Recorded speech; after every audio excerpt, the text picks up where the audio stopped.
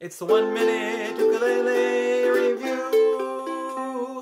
Hey there, welcome to the 1 minute ukulele review brought to you by ukestuff.info. This time we're looking at the Sawtooth STUKEMPS Soprano Pineapple Ukulele. They don't seem to be available right now, but their last listing price was about $50 at Walmart. Now, some positives about this instrument. First of all, it was occasionally available for a ridiculously low price. Second, the internal construction of the ukulele is quite nice.